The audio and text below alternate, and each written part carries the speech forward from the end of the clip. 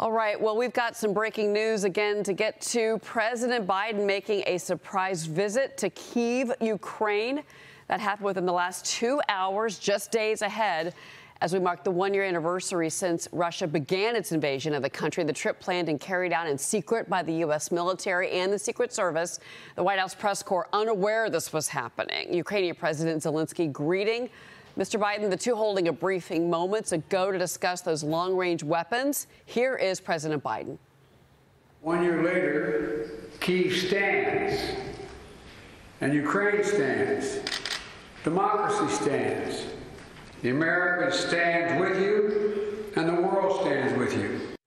Joining me now is the Federalist D.C. columnist, Eddie Scarry. Eddie, good morning to you. Your thoughts on this surprise trip by the president? It's certainly a surprise, but it's, I guess, not the most unexpected thing in the world. This administration has been obsessing over Ukraine and everything we can do to Ukraine. He already sent his wife, I think, a few months ago.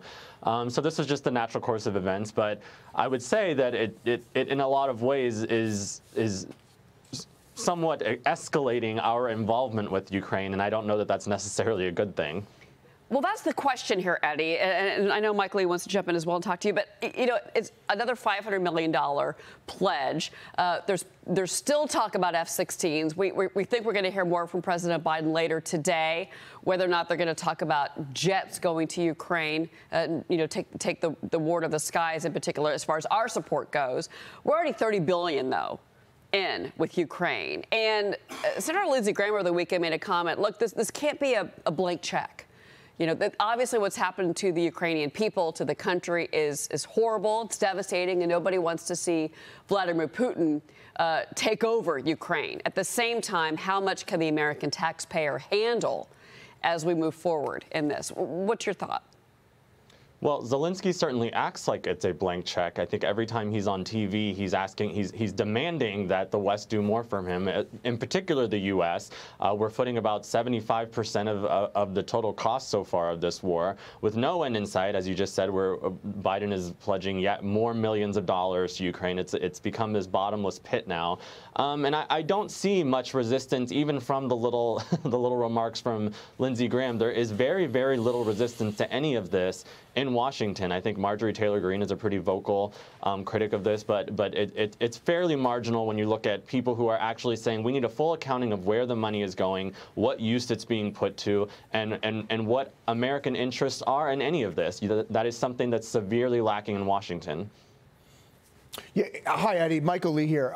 You've got a piece out on the increased size of the IRS and the audits that are going to be stepped up. Just wondering, how many of these people that are going to be audited are gung-ho about the tens of billions of dollars going to Ukraine with the use of the audit funds?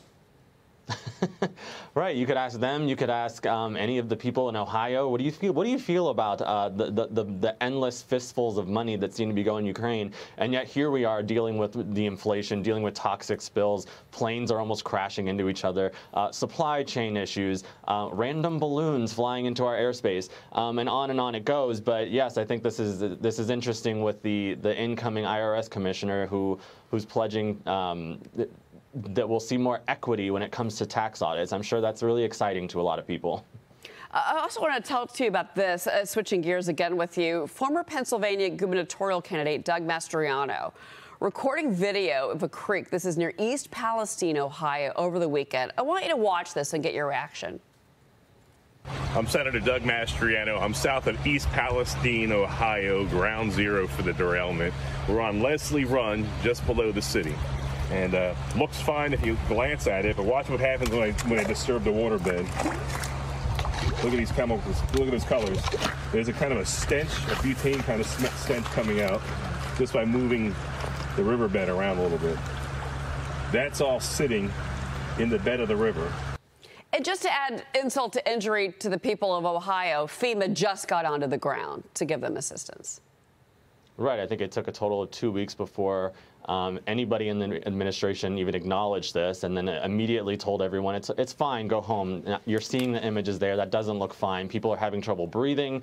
The chemicals that they know that detonated there that are spreading, that has spread, increases the risk of cancer. And yet you had the White House saying, well, this isn't really something we can deal with right now. What do you have? We're looking at President Biden now showing up in Ukraine. Meanwhile, people in Ohio are under real health risk, health hazard, and no one in the administration really seems to care. It's a complete afterthought.